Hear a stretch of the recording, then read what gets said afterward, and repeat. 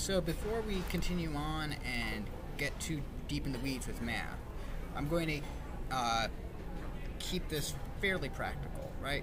What we're going to do, and the purpose of this is that we are looking at comparing array lists to linked lists, and because we'll find that array lists are actually quite bad at doing some things and quite good at doing other things. So that's what we're going to look at. And then we'll see when we learn linked lists that linked lists are actually quite good at doing things because of the way they're built. And so that has a big impact on certain operations that we want to do. So to keep it practical, we are going to actually physically time how long it takes for some of our algorithms to take, for some of these processes to take, and we do that by using the system class. Now the system has a nifty thing here called the current time in millis, which returns a long. It doesn't return an int.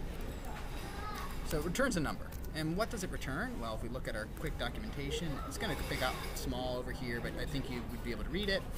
So it says it returns the current time in milliseconds, the difference measured in milliseconds between the current sign and midnight, January 1st, 1970.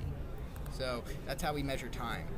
Okay, so we can use that. We can do that at the start of what we want to process. Let's just print it out to see what we get. Right, run this. That's how many milliseconds it's been since January 1st, 1970. So, and then what we can do is that we can do something.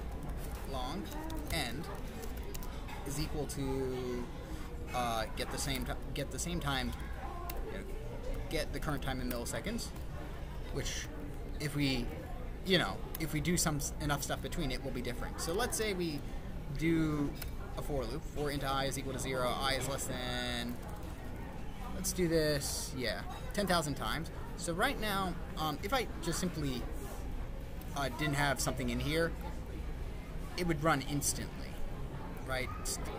Start and end would have the same time, so it'd be kind of useless. And so what I'm going to show you is something I'll use later to slow down our algorithms so we can see that how they grow as input sizes grow. So this is a little trick you'll see that I'll use, where I'll do system.out.print, not print line, and then I'm going to print out an empty string, which essentially means that nothing appears. And if you ever tried printing out a whole lot of numbers like a giant array, you'll note that printing actually takes a bit of a time. So now what we'll do is that we start an algorithm, we do stuff, and then we figure out when the end of that is. And then we simply ask ourselves, okay, what is the end time minus the start time, and that's how many milliseconds this operation took, right? So that took 12 milliseconds.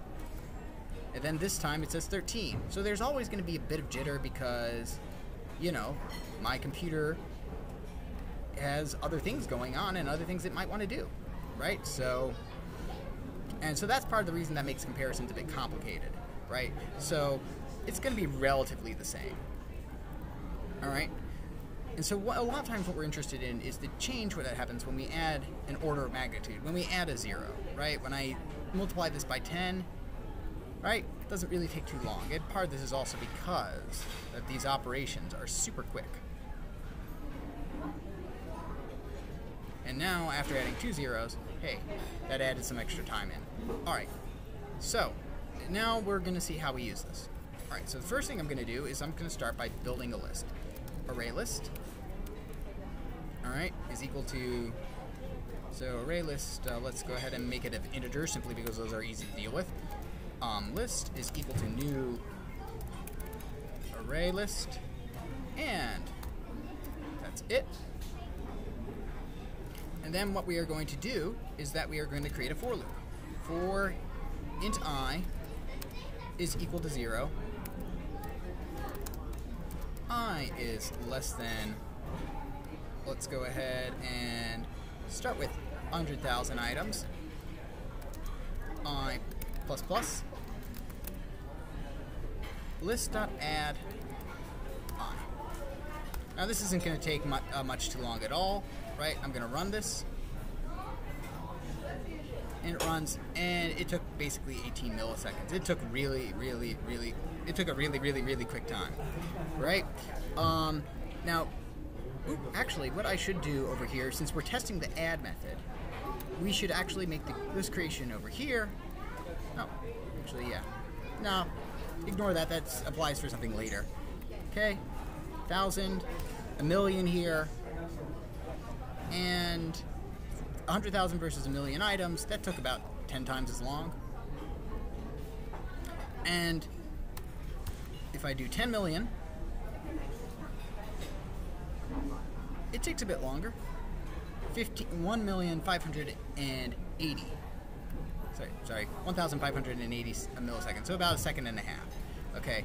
Now that's what's happening here, is that I am adding it onto the end. And if we go back to my ArrayList example, the way that works is that it does a check to make sure that the index we're adding it to is not out of bounds. The end is not out of bounds for the purposes of adding.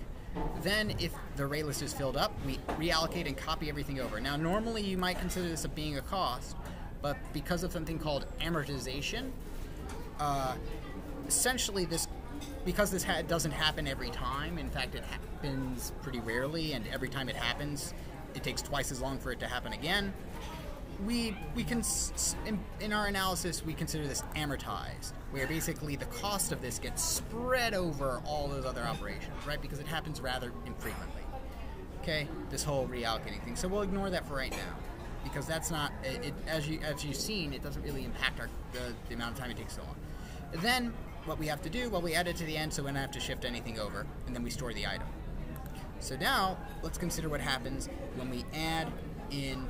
When we want to add the item to index 0. Every time we add an item, we're going to add it to the front of the array. And let it go.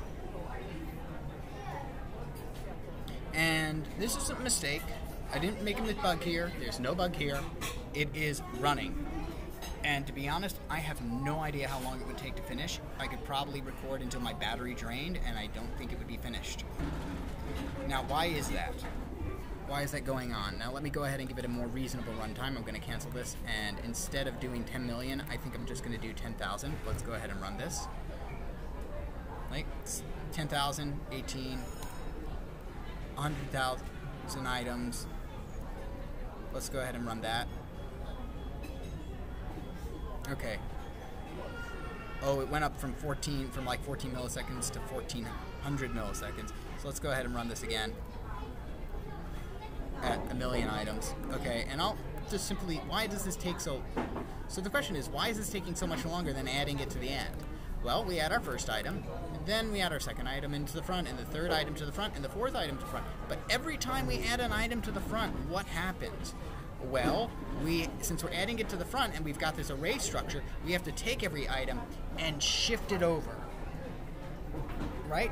We have to take every item and we have to shift it over. So if you have 10 items, we have to shift 10 items over to make room for the 11th item. And then when we add the 12th item, we have to take 11 items, shift them over to make room for the 12th item. And then we have 12 items, so we have to take 12 items over, shift them over to make room for the 13th item, and so on and so forth, right? So these two ways of adding things are examples of what we call linear time and quadratic time algorithms. So we're a linear time algorithm where we were adding it to the end, right? And again, what I was saying here is ignore this because it doesn't happen very often. We didn't have to shift any other items, so it was simply a matter of, we just take each item and we add it to the end. We take the item and we add it to the end. We take the item and we add it to the end.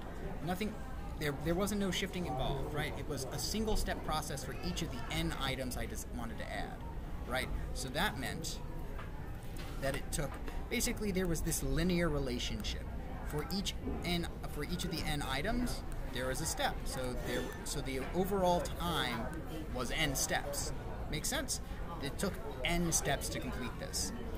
Okay. Now with the other item, with adding one item, we'd have to add. So when we're adding to index 0, and notice it's still running. It's still running, right? We're gonna have to add. We add one item to the front.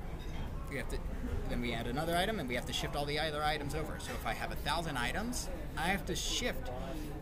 If I have 1,000 items, I'm adding the 1,001st item. I have to shift each of those 1,001 items over. Sorry, 1,000 items over to make room for that 1,001st item. So that's 1,000 steps right there to add my 1,001st item. Okay? So that means if I'm adding my nth item, I have to do n additional steps. For the nth minus 1 item, I have to do n minus 1 steps. Right? So the first item took 1 step, second item took 2 steps, then the third item took 3, the fourth item took 4 steps. And we'll see that this structure of it takes 1 step, then 2 steps, 3, 4, 5, 6, and so on and so forth. If you haven't taken Calc 2 where they go over series, you'll get a small preview here. But there's a proof in Calc 2 that you should learn, that you will be learning, that shows that that is actually equal to an n squared amount of time, where that takes n squared overall steps.